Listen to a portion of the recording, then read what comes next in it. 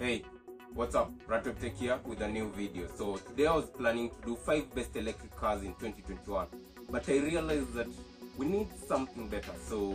And today I answer a simple question: are electric cars green? That is, are electric cars more environment friendly? And since I value your time, let's just get straight into this. Obviously, electric cars have various advantages, and it will be biased to talk less about that. For instance, the switch to electric cars has been promoted as a major necessary step to reduce greenhouse gas emissions in order to stave the worst effect of changing climate. The switch will also significantly reduce health risks associated with vehicle emissions.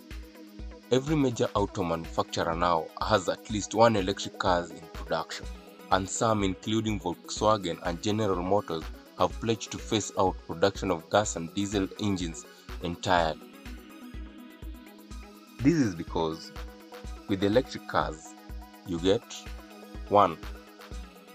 Less regular maintenance, thus less costly. They are great for the climate. Electricity can be natural fuel, but petroleum can't. They are quieter than petrol engines. So, what are the darkest secrets of electric cars? 1. There are little incentive to recycle the massive batteries used to power the cars. Every electric vehicle and most hybrid vehicles rely on large lithium-ion batteries weighing hundreds of pounds. For example, the largest battery of a Mercedes-Benz EQC comes in at 1,400 pounds, typically made with cobalt, nickel, and manganese, among other components. These batteries cost thousands of dollars and come with an environmental burden. They require ingredients sourced from polluting mines and smelters around the world, and they can ultimately contaminate soil and water supplies if improperly disposed. In September 2020, Tesla announced that it would be phasing out the use of cobalt in its batteries to produce $25,000 electric vehicles within 3 years. If successful, this bold move will be an industry game changer, making electric vehicles competitive with the conventional counterparts. But the announcement also underscores one of the fundamental challenges that will complicate the transition. There may be little financial incentive to recycle the massive batteries used to power the cars, and that could lead to environmental disaster. In the rush to embrace this technology, auto companies are adopting the same pretense that has been embraced by the plastic industry.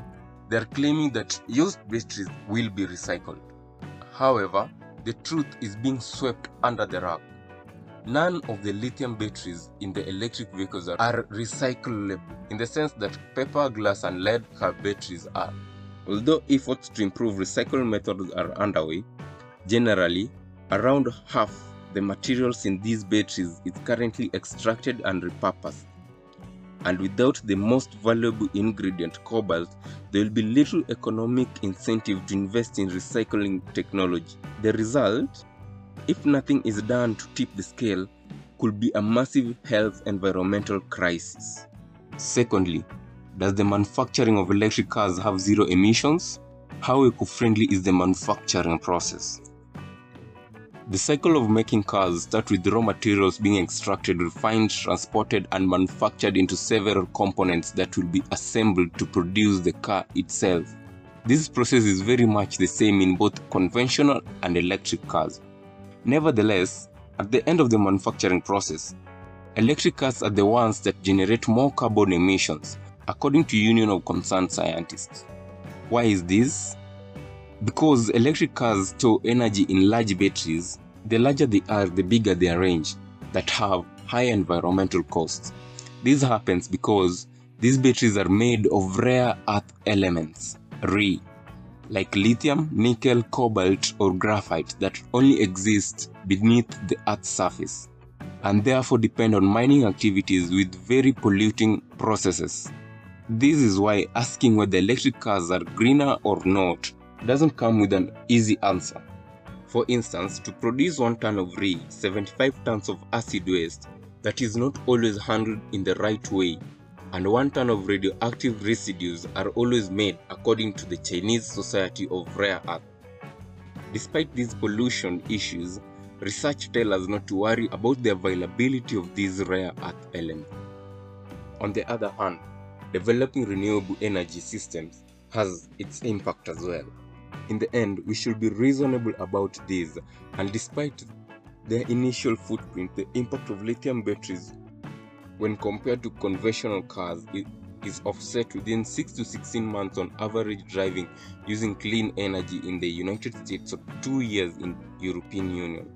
From this moment on, electric cars keep being a better eco-alternative to conventional cars until their batteries get to the end of its life cycle.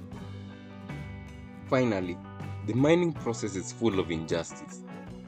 Grace Blackshaw states that technological invention in the name of sustainability means nothing if marred by injustice. I quote, "Any mining companies out there, wherever you are in the world, please mine more nickel." This was an urgent appeal to the mining industry by Elon Musk, CEO of Tesla, a US manufacturer of electric cars.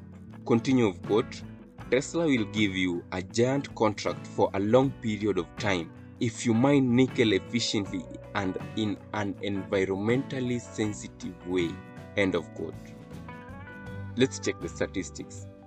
For the first time ever, more than 2 million electric vehicles were sold globally in 2019. This represents a 2.5% share of the market, up from 1% in 2017 and 0.3% in 2014. In the UK, electric vehicles made 11% of vehicles registered in 2020. Plug-in charging points and Tesla logos are becoming an increasingly common sight on our streets. This ever-growing number are often the cause of great celebration.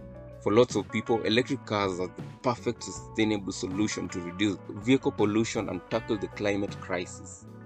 As we have said, electric cars rely on lithium, and 75% of world lithium is found beneath the salt flats of Chile, Argentina, and Bolivia, known collectively as the lithium triangle.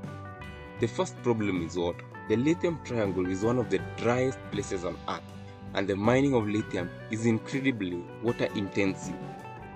Miners must drill the holes in the salt flats, pump them full of brine, leave the water to evaporate for months, and only then can lithium carbonate be extracted. To make matters worse, lithium is not the only battery ingredient with a dark side. Perhaps the darkest of all is cobalt, which is commonly used alongside lithium in batteries of many electric vehicles. More than half of the world's cobalt is mined in the Democratic Republic of Congo, DRC. According to a 2016 Amnesty International report, 20% of the cobalt exported from DRC comes from artisanal mines, in which miners use either their hands or very basic tools to dig out rocks from tunnels deep underground, often for as little as $2 a day. Worse still, UNICEF estimates 40,000 of the workers in these mines are children under the age of 18, with some as young as 7 years old. Walitusukuma, tunaenda tena tunarudia. Mimi nashikia sana mkongo inauma. Mimi natumia mkongo nimetaka na mbavu na nikula kinapita kile mlima. Cobalt mining also comes with serious health risks.